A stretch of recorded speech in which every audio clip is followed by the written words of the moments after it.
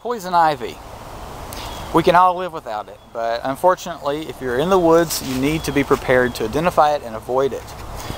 It takes many forms, and one of the most common ones in cleared areas and on edges of tree lines is the ground growing form. And here we have it. It looks like a small, sort of almost a bare stick with just a few leaves that have begun to get their fall color. And so it's leaves of 3, let it be. And you can see that these vaguely maple-shaped leaves come in clusters of 3.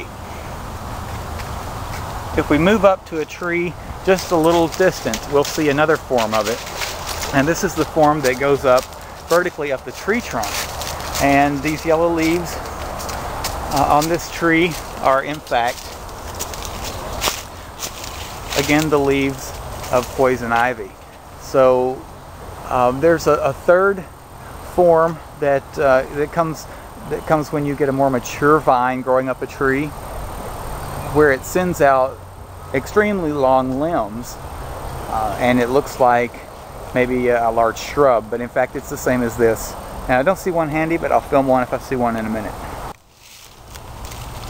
This specimen of poison ivy has not yet taken on any fall color, and you can see that it's about 10 to 12 inches tall, has a thin stem, and 3 clusters or 3 leaflets of 3 leaves each.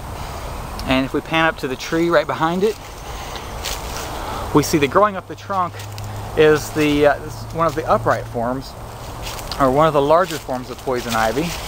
And I'll try to get a little bit closer, and you can see here the leaves of 3.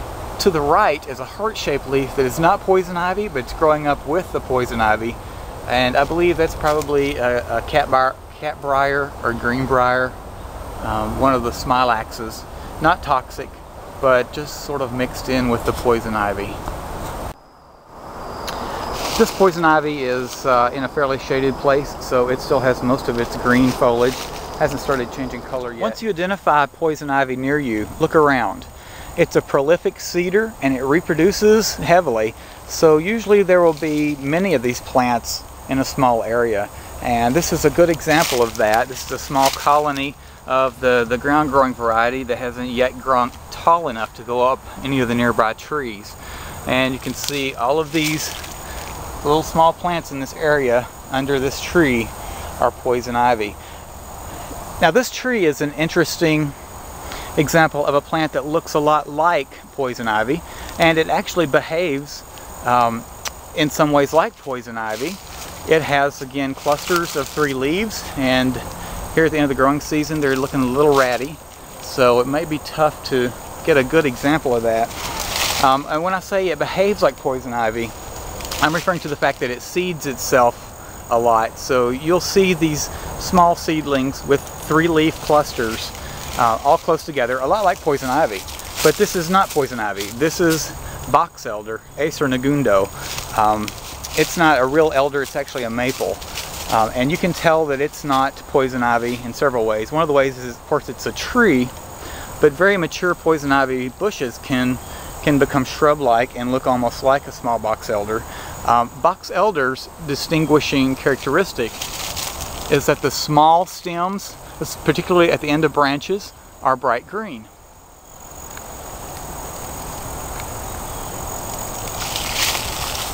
Here's a good example of those bright green stems on the box elder.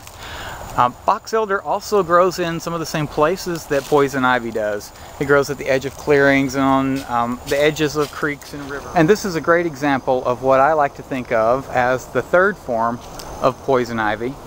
You can see that it's growing up the trees, and these bright yellow leaves are the fall color again. And if we move in real close, we'll see that it has leaves of 3 leaflets each. And it's connected to the main stem that's climbing up the tree with these root-like suckers clinging onto the tree trunk. And if we step back, see that the branching of the poison ivy has grown so far out from the trunk of the tree that it appears to be probably larger than the tree itself.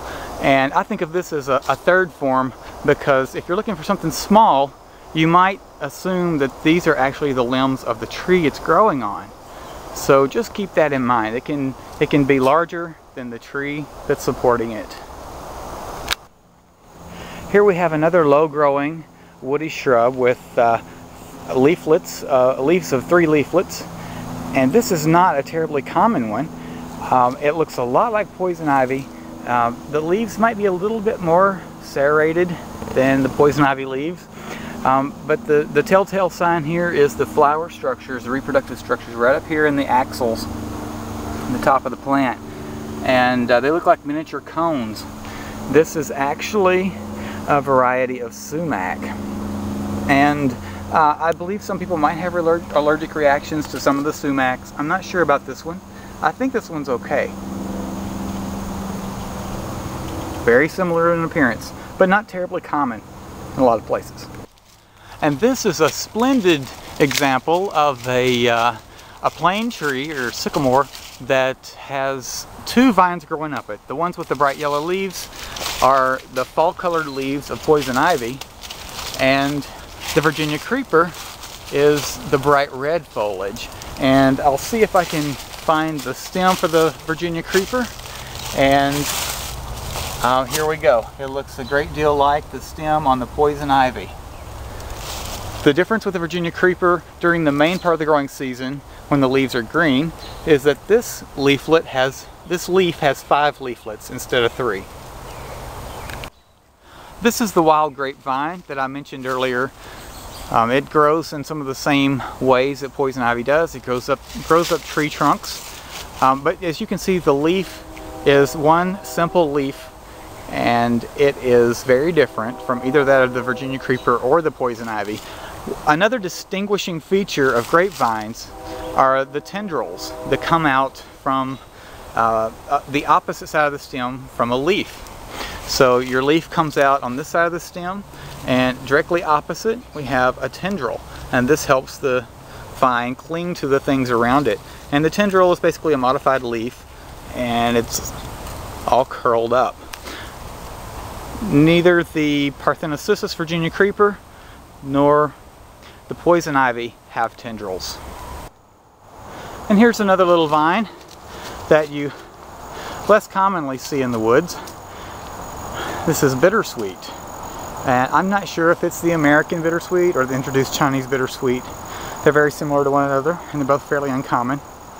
And again, it's a vine, it's a woody vine, and you tend to see it growing in the same places where poison ivy grow. And let's follow this stem on down. Lo and behold, there's the red leaves of poison ivy right here within just inches of the area where this bittersweet sprouted. Bittersweet has single elliptical leaves with a little bit of toothing along the edges.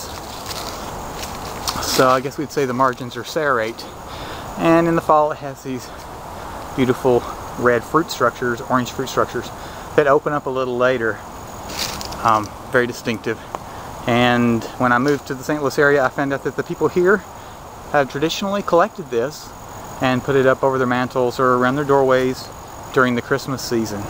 Another fine specimen of bittersweet, and you can see on this one, actually this is not bittersweet, this is another vining plant, euonymus, and you can see the fruits here are have sort of a white exterior, and that pops open to reveal red fruits inside. Another non-toxic vine.